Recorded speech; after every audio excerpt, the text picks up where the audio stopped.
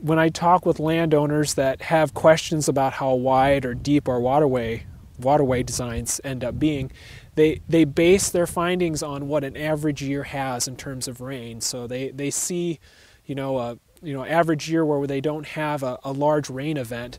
So they kind of assume that, well, I don't need a very big waterway because it's very rare that I have a large rain event. Well, when we invest taxpayers' money into building these structures, we need to have a baseline for construction, and the way we do that is what we consider a 10-year storm event, which is roughly around 5 inches of rain in a 24-hour period. If we design the waterway for just an average rainfall event, it would be too small. And if we had that 10-year storm event, it would go around that waterway and basically make it not function anymore. You'd have gullies going alongside the base. So we really wouldn't be doing them any service by making it small for the average rainfall.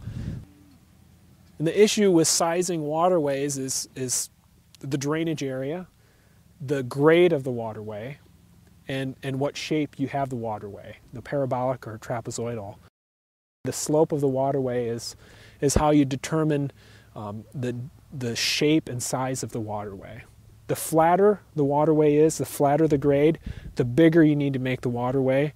Because when the waterway comes through, and you picture a storm event and the water comes through and it's on a flat grade, it doesn't move away fast enough. So the water stacks up on itself and it's moving very slowly. So therefore you need to have enough capacity to hold that water that's coming through. Compare that to a steeper grade, a steeper sloped waterway. That water can't stack up as fast. It's moving away very fast as it's coming in, so you don't need a bigger waterway. So the flatter the grade, the bigger and deeper the waterway you need. The bigger the watershed, the bigger the waterway you'll need, the more capacity you'll need to handle the amount of water that's going to come through in a storm event.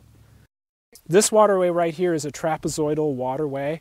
It has a flat bottom, and then it has side slopes on it of 8-to-1 side slopes. So every foot that you go up in elevation, you need to go out 8 feet out. So you have a nice broad area so that they can cross it without having an abrupt bank. Trapezoidal waterways are good waterways. They have more capacity than the general waterway shape that we call parabolic, that's dish-shaped. It's important to get the bottom of the trapezoidal waterway the same elevation across. That's the most important part, because as you can see here, this one is fairly flat, but it's certainly not even all the way across. And the water is going to go in the lowest spot, and it's going to snake around and move around, and once it starts that moving, it's going to start gullying out. So maintenance is a really big issue with these flat bottom trapezoidal waterways. Parabolic waterways, the low is in the center of the waterway, so on the small rain events where you do have a bit of water coming through the waterway, it's less likely to snake around because it's only going to be in the center of the waterway if it's constructed correctly. But the benefit of a trapezoidal waterway compared to a parabolic is that it holds more water.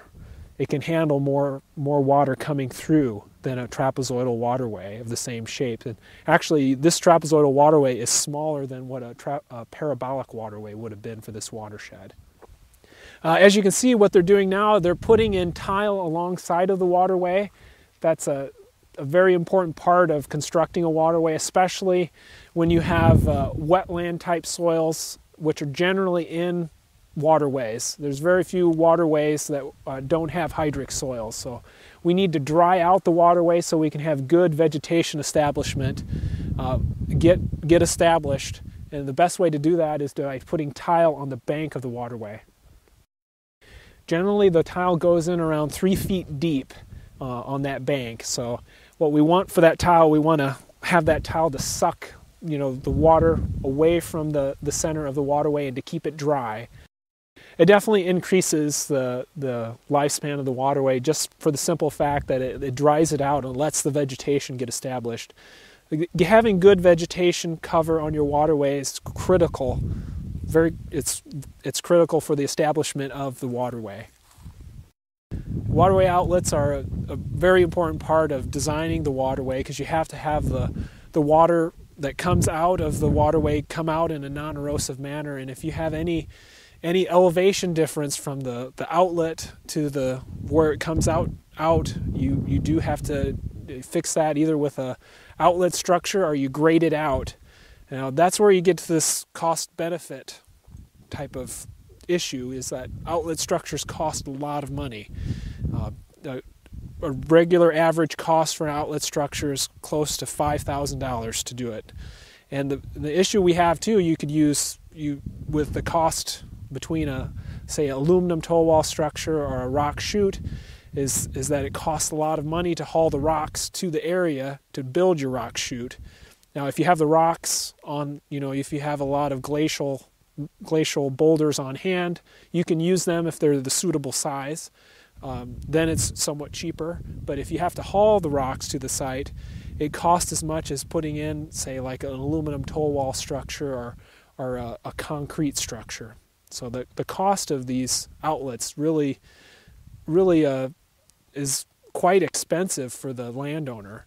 The waterway shaping itself is not too costly, but the outlet structures do have to be looked into before you start giving them an estimate or going on a waterway construction project.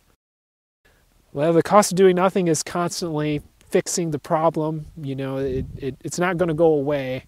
It will eventually creep into their field. The gully will keep moving back into the field, and they will always have to do maintenance to it. They'll have to either fill it in or put rocks in it to try to slow it down, but it will always be a problem. So they need to fix it with a permanent type of structure, like a rock chute or aluminum toe wall or any type of outlet structure that we can design for them.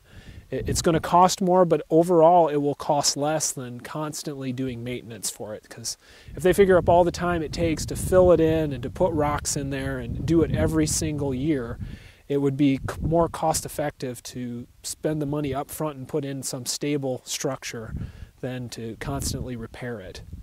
Let alone how much soil they're going to lose every time they have a storm event and they have water running down the waterway and the overfall working its way back up into their waterway.